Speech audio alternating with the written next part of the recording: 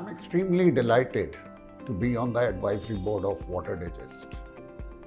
I have seen Water Digest right from its inception and the very successful run they had over the years.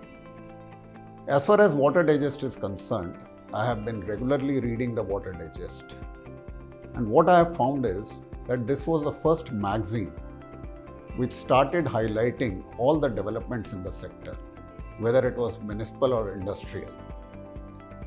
Water Digest also started highlighting the best possible practices in the water, wastewater sector, resource recovery, not only in India, but even very successful case studies globally, which has been a lot of information for players in the sector. What I see is Water Digest, they have been disseminating a lot of information over the recent past about the government initiatives and their successful implementation, the progress, and the way it has benefited India as a country. I have seen Water Digest as media partner in a lot of international forums. I saw them in Singapore Water Week, where they were recently there at Aquatech in Amsterdam.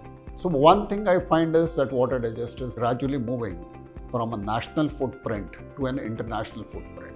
And I'm sure that, the kind of vision their management has and the dedication their team has, they will be going great guns and making like Indian companies, even Water Digest, an international magazine. India is something where Water Digest is well established, it is well recognized, a respected magazine, and also they instituted the Water Awards. I think this was the first initiative by any private sector player.